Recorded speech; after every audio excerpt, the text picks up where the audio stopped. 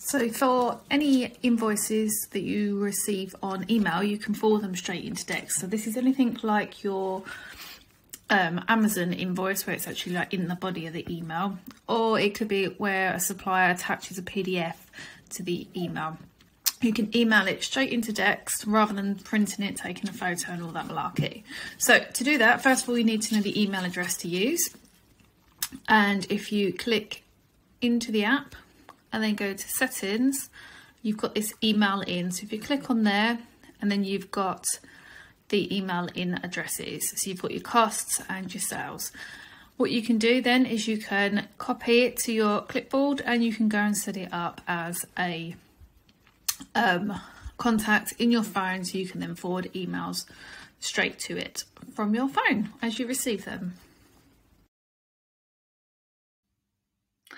Alternatively, from your web browser login, you can also find your email in address here.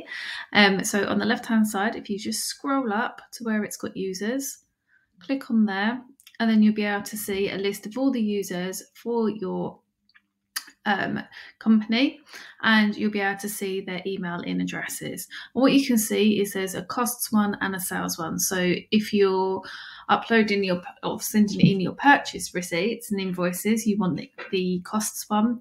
But if you raise your sales invoices, say in a different software, because it's like a management software for your company or something, then you can use the bottom one to email in the sales ones. So that's how to get your email address. So what I'm going to do is I'm just going to copy it. From the mobile app as well, what you can do is when you click into the thing, you'll be able to save your costs and your sales email in address direct to your contacts. So just copied that, and we're going to go to an invoice.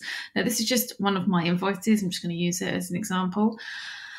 If you've got like an Amazon invoice or something where it's actually in the body of the email, you can use that, or this one, for example, has got an attachment, so it's identical for the same. You just click forward, pop in that invoice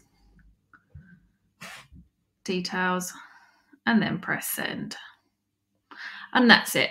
That is then been sent to your Dext account, and you will see that come through and into here very soon.